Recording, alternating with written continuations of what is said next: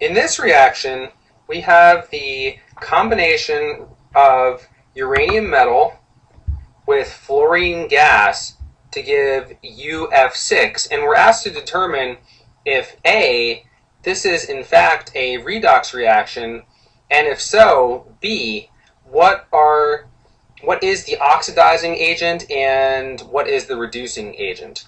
So to answer the question of if it's a redox reaction, it goes together with what is the oxidizing and separately the reducing agent. So we have to compare the elements on the reactant side with the elements on the product side in UF6 and see what, if any, change has occurred in their oxidation states. So starting with uranium, we see it's just uranium metal, and therefore it has an oxidation state of 0. And for fluorine, it's fluorine gas, it's fluorine in its standard state, and so therefore fluorine has an oxidation state of 0 as well. Now looking at the product side, we see, first starting with fluorine, we note one of the rules of oxidation states is that fluorine in compound with other elements is always assigned an oxidation state of -1.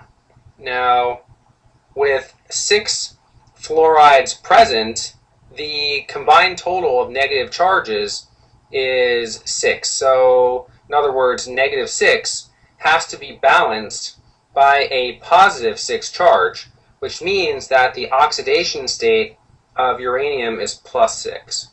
So, with that being said, what clearly has occurred is that uranium metal has lost electrons, fluorine has gained electrons to form uranium-6 fluoride. And with this being the case, then uranium has been oxidized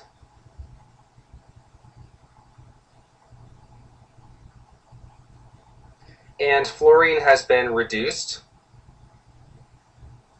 And to answer the question being asked of us, it must be the case that the oxidizing agent, or what is reduced, is in fact the fluorine. So the oxidizing agent, or the oxidant, is fluorine, and what is oxidized, or in effect the reducing agent, is uranium. So I'm going to write down reductant, or reducing agent, for uranium. So the combination of uranium and fluorine gas results in the oxidation of uranium, the reduction of fluorine, to form uranium-6 fluoride.